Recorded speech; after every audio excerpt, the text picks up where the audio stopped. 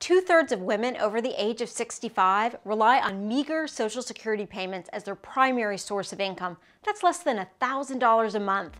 Let's face it, ladies, your finances need therapy. I'm personal finance expert Manisha Thakor, and this is Therapy for Your Pocketbook.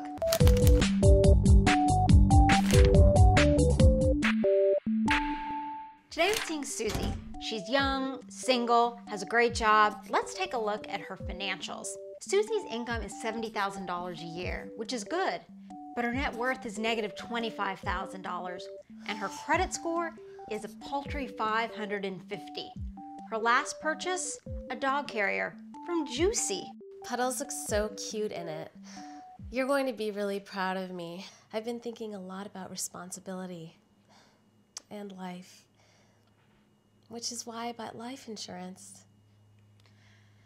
So buying life insurance in your 20s is a common mistake. What you really should be focusing on in this stage in your life is learning to live within your means, starting to save, and making sure that you build and protect your credit score. But what if something happens to me? What if I get hit by a bus tomorrow?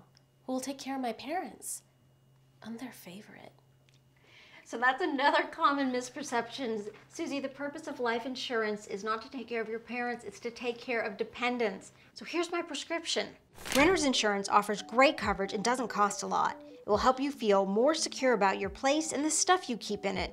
If you don't have dependents, skip the life insurance. What about those Feed the Children ads I see on TV? Would that work? That's not a dependent. Goldfish? Susie, pay off your bills and get renter's insurance. Renter's insurance.